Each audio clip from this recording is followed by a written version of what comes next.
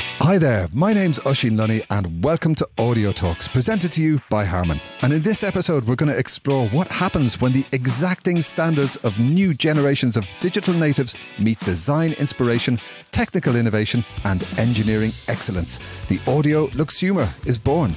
Could this be the most sophisticated consumer yet?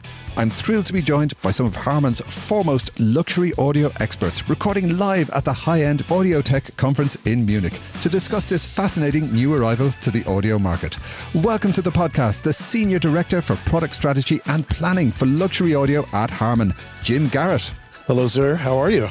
Great to see you. Welcome back to the podcast, sir. And we welcome for the first time the Director of Global Engineering for Luxury Audio at Harman, Paul Neville. Welcome, Paul. Hello, Oisín. Hey, great to see you. Welcome both. Okay, so listen, let's start at the very beginning. What is the Luxumer and what do they want? Jim. That is a fantastic question. So the Luxumer is a new generation of consumer, cross-generational consumer that is interested in simplicity. So when you think about how we've grown up with mobile devices and how easy those are and intuitive they are to use, they expect those same types of interactions with their hi-fi components, their AV components. Nice. Okay. I'm totally genned up on the Luxumer there. That's absolutely brilliant. Like you say, they're cross-generational. They kind of come from all backgrounds. They just have this interest in convenience, high quality, and just getting the best possible experience in the easiest way, which is very resonant with, I think, what we all want really from life. So what's different about the Luxumer and previous generations of audio lovers, would you say?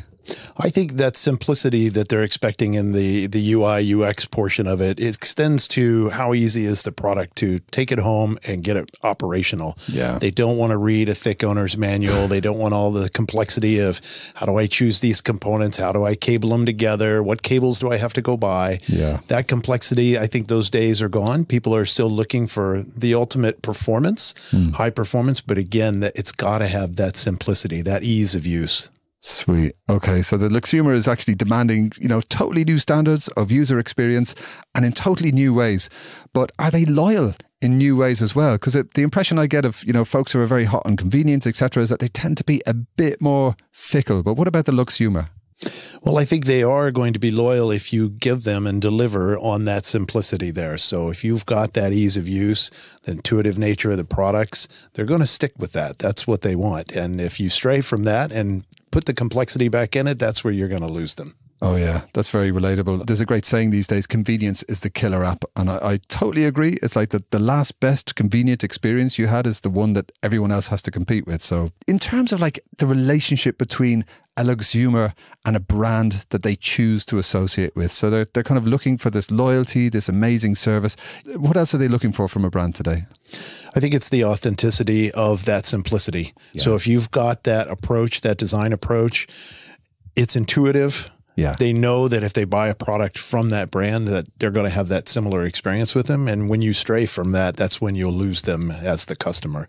So we have to be true to ourselves and to that simplistic approach of the products. Yeah. Yeah, well said. I know from personal experience that, my tolerance for having a bad customer experience with anything is just trending towards zero. And I feel I'm not alone. So it's nice to see this being reflected by the folks making high-end audio as well. And, the modern Luxumer seems to be quite different or even diametrically opposed to this whole concept of, fast consumerism, buying the latest thing and getting rid of it very quickly and then buying another latest thing. All generations are just not having this anymore. Is there a sustainability aspect to this as well? I think absolutely there is. And when you dig into each of the generations, it's a core aspect of, Gen Zs, but millennials, Gen Xers, any of us, boomers especially, you think of these products as really heirloom types of products. And so from a quality standpoint, these are not inexpensive investments to make, and you want something that's going to last. So you're looking for that quality. Of course, the audio performance quality is there, but the build quality, the sustainability, how was it crafted and created? Is it designed to last a long time? Is it something that's going to be handed down to my kids and future generations? Yeah. There's a lot of products like that, specifically when you get to audio. These things could last decades and do get passed down generation to generation. Wow. Designing an intergenerational product is perhaps the ultimate sustainability hack. A household won't need to buy this again for decades. That's sensational. Correct, yeah. And talking about the design, I'd like to bring in your good self, Paul, now. We live in an age of selfies and digital twins and social media lifestyles. What does this mean for the modern consumer in terms of what they need from a design point of view? I think from a design point of view, they look for simplicity as well. They've got modern, simple interiors, and they're looking for modern, sleek products to fit their interiors. They don't want black boxes. They need stuff that sits on a credenza, has lighter tones, sharp engineering, but it fits in with their lifestyle, and sometimes a pop of colour as well, something that kind of stands out from the crowd and is interesting. Yeah, absolutely. And when you say a pop of colour there, I think of the classic L100s that we all kind of know and love so well. Absolutely. Also a kind of zero tolerance for those towers of black with the wires pouring out of the back. It doesn't really work so much these days. But how much of this do you think is down to, our good selves like audio nerds, and how much might be down to significant others and spouses, etc.? Is that a factor to be dealt with? Absolutely. These days, I think, you have to have the buy-in of the whole family for you to have a winning product. It's got to look and feel good, and the whole family you've got that pride of ownership when your family says, "Oh, I love those. Yeah, that's brilliant, Dad." Yeah. Absolutely. It's a statement piece, Yes. but it's got to work for everybody in the household, particularly the significant others. So it's got to work with the kids, the significant others. It's got to have convenience, style, a very small amount of, cabling or possibly even zero cabling. But talk to us a bit about your own household, Paul. I mean, do you have folks in your household who give you feedback on the products you're working with? And absolutely. I've got two Gen Z daughters who I've watched growing up, and obviously I've been in audio for many years, so they've been brought up on audio products and they've been brought up on hi-fi racks. But now, a product's a winner when they can just walk up to it and use it. You walk in and secretly they're in the room, they've been using the product and they've got a big smile on their face. So, and they've been brought up on the digital media and social media, but more and more they're turning to physical media as a way of switching off from that. The social media world and getting away from it when they need to, because as they mature, you can see they're changing. Brought up on Bluetooth, so you have to have the connectivity of Bluetooth products these days, but the best quality Bluetooth you can get. Yeah. But, they're interested in vinyl and CDs. They're kind of, what is this physical media, Dad? How do you use it? And when I see them listening to it and actually without their phone, I think, we've caught them there. We've got them caught in the trap. They love the audio and they're on that journey. Yeah. I love that. So if they kind of switch off their phone, that's like mission accomplished. That's absolutely. So cool. I think in the modern world, we're all looking for sometimes a bit of space to relax and be away from that interconnected world. And it's for Gen Zs, they're brought up on that, so it's even harder. So if you can achieve that by reading a book or listening to music, which is my perfect way of getting away from it all, that's why I think that physical media is coming back. That's so interesting. We actually had an Audio Talks episode with Cameron Schaefer, the CEO of Vinyl Me Please, alongside the wonderful Chris Dragon, who I believe you both know. And they were talking about this idea of disconnecting from our always connected digital lives. I mean, connectivity is important, but the kind of ritual and space that you create for listening to a vinyl record is such an exquisite experience to have, particularly for Zoomers and Gen Zs these days. Yeah, it is. I remember I was working on a vinyl project a few years ago and I was getting back into vinyl. Yeah. Dusting down my collection, sitting there listening to a record. My daughter walked in and said, "Dad, what are you doing? You're just listening to music." And she didn't understand that you didn't need to be on your tablet or your phone. You could just listen to music. Yeah. And then, roll forward a few years and I can see she's doing just the same. So fantastic. That's solid parenting right there. I love it. Mission accomplished. Good man. Thank you. I think it is okay to single task. We're so used to a multitask world, right? Absolutely. To sit down and actually engage in something and focus on it. Amen. That's what music's for. Wow. Yeah. I want to go and listen to an album now. But anyway, no, we won't do that just yet. So talk to us a bit about the modern Luxumer. They demand meaning from the form, the design. They demand perfection, nothing less, from the function, and absolute authenticity from the brand. What does this actually look like? Well, I think we have it in some of our new products. This is where we've really wanted to take the brand. And we've done it in a unique fashion with a very historic and retro style to it, but having that simplicity, what Paul just talked about of how easy and intuitive the products are to use, that's something that we wanted to design into the products right from the beginning. Yeah. Still have them look old, but that modern convenience, the features, the connectivity, the intuitive nature of the UI and the UX part of it, that was all really designed in from the beginning. So, and we really wanted to create the best of both worlds in that respect. Oh, phenomenal, Jim. And I'm just curious because, like, obviously the electronics and the cutting edge, the state of the art, all the cool stuff under the hood, it feels like that would be on your roadmap anyway. But it feels like there was a bit of a eureka moment in terms of the design. You know, where did that come from? Yeah, there was indeed. So when you look at this brand, it's such a historic brand. So many great things that have happened in our history. When we were coming up on the 75th anniversary a couple of years ago, we were going to introduce a specific special edition version of the L100. We had reintroduced that product around 2019. Yeah. And a couple of years later, we thought, well, this is one of the most iconic JBL loudspeakers of all time. So absolutely. What better product to create an anniversary product around than that one? And at the time, we were actually in the Japan region, and we were going around to some vintage hi-fi stores. And I'm one of the resident historians here at Harman, but JBL used to make some component audio back in the late 60s, early 70s, and we ran into one of these integrated amps at a hi-fi shop in Japan. Amazing. And as we were sitting there looking at this piece, just the way the knobs and the switchgear and the beautiful walnut casework on it, just a bygone era of how electronics were done. Yeah. And we thought, oh my gosh, if we're doing a 75th anniversary product, we have to make an amplifier that looks like this. Amazing. But we've got to have all this modern connectivity, all the features that everyone expects, and certainly the performance, ultra modern performance in that respect. But let's make it look like this 1960s era JBL product. And that's where that original piece, the SA750, came about for the 75th anniversary.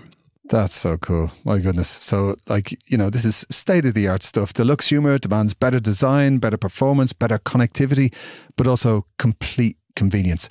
What kind of engineering stuff did you put in under the hood to deliver this state-of-the-art modern functionality behind this very cool and evocative design statement? We came up with a new remote that is lifestyle remote that you don't need, as Jim talked about earlier, you don't need to read a big manual to work out how to use it. It just does what it says on the tin, and it's easy to use. You pick it up and use it intuitively. We've got Bluetooth built in there, so it's the latest Bluetooth module, aptX HD, aptX Adaptive, so that's easy for anyone to walk up with their phone and pair with it. And it's got all the latest high-resolution streaming services built in. So using a Connect model with your favorite streaming service, you can just connect to these products.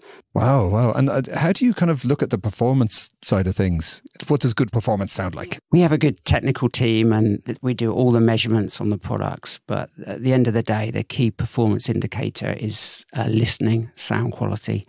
So everything's based on, does it sound great? Yeah. And does it engage you into the music? So we put the music first, and we want a product that makes you smile, makes your foot tap.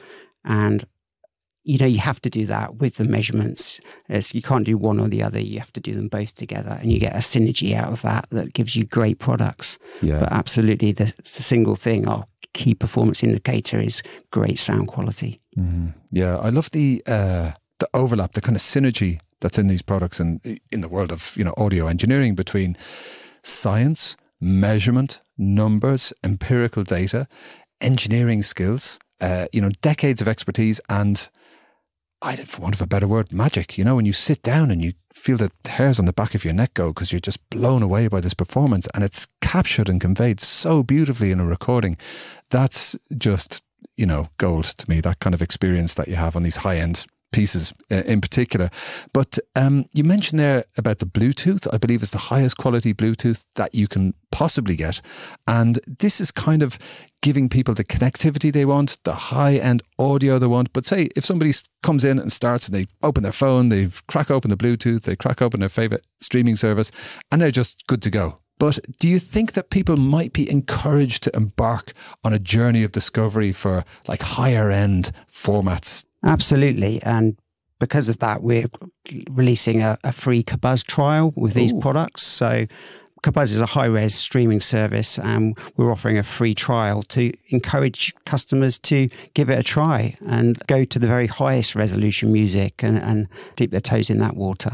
That's fantastic. Very good. I can see that really appealing to people. The thing of like bundling a trial with the products is a fantastic service to this new generation of Luxumers. I know there's a lot of people, like you were saying, Jim, earlier, this is cross-generational. Every generation, you know, boomers, Gen Xers like ourselves, millennials and Zoomers, this is a kind of journey that we're all on, I would say, towards higher quality, better convenience, and introducing that free trial is just kind of opening up a whole other area of experience. I can still remember the first time I tried high-resolution streaming. I just loved it. It knocked my socks off. There was all this presence and spaciousness and detail. It was everything I wanted that I didn't realise I'd been missing from lower resolution streaming. So if you're listening and you've got one of these products, please do check it out. Okay, so we're here at High End in Munich, and JBL is not only meeting but defining the standards for the new Luxumer market. So let's get to the headline act here. What are the new JBL products you've bought for the lucky delegates at High End to experience?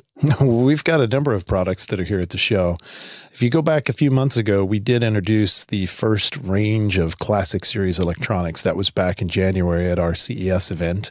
And those products are now coming into production. So they are being shown for one of the first times here in this market for sure. So this will be a great chance for everyone to get to see and hear those products in person. In addition to that, we've got our complete range of Classic Series loudspeakers here, but we're actually introducing two new models. The L100 and the L82 have been upgraded to a Mark II version, and that is being announced here this week at the show.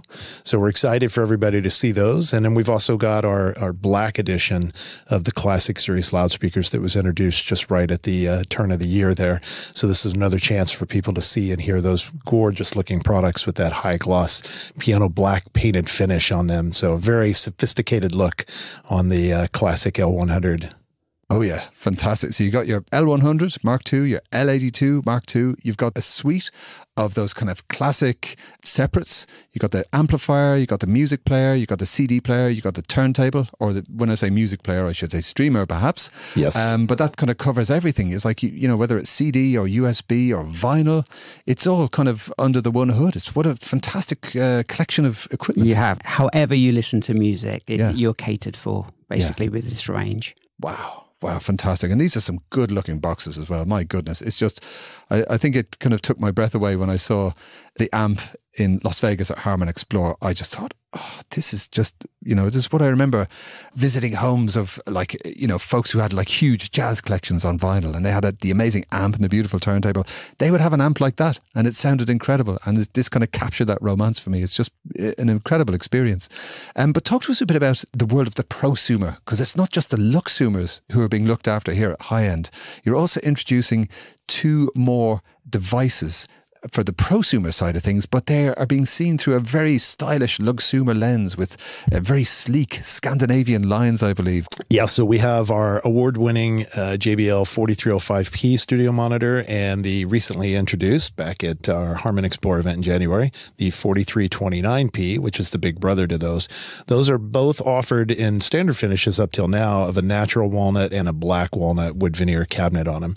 But what we're introducing globally here at the High End Munich show is a new white finish, a very Scandinavian-esque type of design to it. It's just a beautiful whitewashed wood veneer, matte white finish on the horn, on the baffle.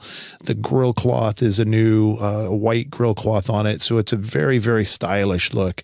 Yeah. And when we go back to that discussion we talked about, Luxumers expect this technology to integrate into their interiors. And so you may not have an interior design in your home that would welcome a natural walnut or a black walnut look. It's a more retro look, but this more stylish white finish that we're introducing will really allow that customer that finds that speaker very, very engaging and highly coveted by them, but maybe the look wasn't right. So now I think with this third finish option, it's really going to turn some heads here at the show.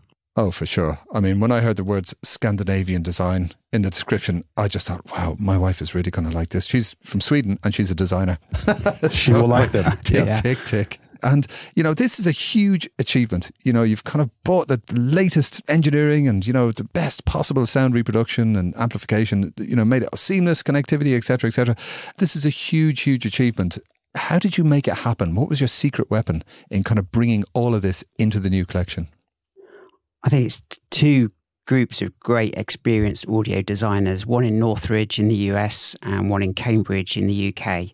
And those years of experience all working together, it's 2 + 2 comes up to more than 4. Hell yeah. The whole team builds on each other's experiences. Oh, that's fantastic. And, you're the global director of engineering. How do you go about bringing out the best of these teams? Because it does feel like 2 + 2 equals, 5,000 when we're talking about this stuff. I think everyone needs to have the passion for what they're doing. And that's certainly, we employ people and the teams we have great passion for audio. And with that passion, we care about the people as well. We make it a nice place to work and the people enjoy their jobs and they love what they do. And it's about the team. You can't, one person can't design these products. There's so many engineering and design aspects to the products. There's software, there's hardware, there's industrial design, there's user interface design, multitude of different software disciplines, mechanical design. I hope I haven't missed anyone. Marketing, they all go and add to the pile to make a fantastic product. Brilliant, brilliant. So the teams in Northridge and Cambridge, if you're listening, big shout to you all. Apologies if we forgot everyone, but we mean all of you for sure. I know we're recording live at high end, so it can be difficult to remember everyone, but you're being celebrated here in Munich. And Jim, coming over to yourself, like many of the great people working at Harman, you're actually a collector of high-end audio equipment. So how does it feel to be bringing this golden age of JBL style back to life, but with all the modern technology, the best connectivity and the best convenience? I think what Paul just talked about was passion, and I think that's something that we see in all the employees that are part of our team. It's a wonderful thing that we're all so excited about this. We all have such fond memories. We all grew up with these products, and so to bring them back, to be at shows and events like this, when you see the customers coming up and talking about the stories of how these products have found their ways into their lives and how they were meaningful events. Music is such a powerful and emotional thing for everyone. And so you have these fond memories throughout your life of different things that are related to the products that created the sound for you. So it's super thrilling for us to be able to bring these products, to know what it means to people, to be able to provide that type of music, but to do so with such a historic brand like JBL and bring a bit of that history back to life again. With modern technology, modern features, as we've said, fantastic. And I'm really excited about being here this week and seeing it all together in one big demo space and letting everyone see and hear it. Oh, yeah. It's going to be a great show. 100%. Absolutely. Great. So I have one final, very important question for each of you, and that is to choose a track for our Audio Talks title playlist. And we're going to go with yourself first, Jim. Just one track. See, here's the problem, right? See, I have a playlist that we've created. It's up to about 110 tracks right now. So, but so many great things to choose from. I'll throw one out here that's a recent one that one of our senior acoustic engineers has been using. So I believe she's a Dutch artist, Agnes Obel, and a song called The Curse. And it's just a fantastic female vocal, a cello, a piano. It's a beautiful cut, and we've been using that on a lot of the speakers that have been developed recently. And I believe he has included it in a couple of the playlists that we do with Qobuz. So when you get the trial that Paul mentioned earlier, we get a Qobuz 90-day trial that you'll get with the products. We actually have carefully curated a playlist for each of these products. And I recall that cut is in either the L75MS playlist or perhaps the 4305P playlist, but a great cut. Highly recommend listening to it. Fantastic. So this playlist is one that you use for like testing the latest gear. Is that right? Yeah, we figure that when we're developing and listening, that's a key part of this. There's so much science that goes into these, but at the end of the day, we sit down and listen. And so the cuts that we use to do the listening sessions on, we curate the playlist with those so that the customers can listen to the products that we were listening as they were being developed. I love it. That's brilliant. That's brilliant. And I love the fact that they're bundled with the Cobos trial as well. That's fantastic. Okay, thank you, Jim. And over to your good self, Paul. What track are you going to drop into the playlist? Well, I'm going to pick one that was an artist that was introduced to me by my Gen Z daughters. Nice. And I know it sounds awesome on this classic range of products because I've been listening to it on these. It's Billie Eilish and Everything I Wanted. I love that track. That's absolutely beautiful. Thank you very much. And I'm going to lower the tone completely and choose a track by The Cramps called New Kind of Kick, just because their lead singer is called Lux Interior. So thank you both so much for bringing sexy back to luxury audio and for joining us on the Harman Audio Talks podcast live from High End in Munich. Thank you, Jim Garrett. Thank you very much. And thank you, Paul Neville. Thank you. Great to have you both here. Listeners, don't forget to subscribe, comment and share Audio Talks with your friends and family. If you're enjoying the Audio Talks series of podcasts, why not pop over to Apple Podcasts, Spotify or wherever you get your favourite podcasts and leave a nice review. It really does mean a lot and it helps new listeners get to know about our legendary guests like Jim and Paul. In the meantime, for more exclusive content, some behind the scenes goodies and maybe even some competitions, connect with us over on the Instagram. You can find us at Audio Talks Podcast. We will be back soon for some more luxurious Audio Talks. Auf Wiedersehen from High End in Munich and see you next time.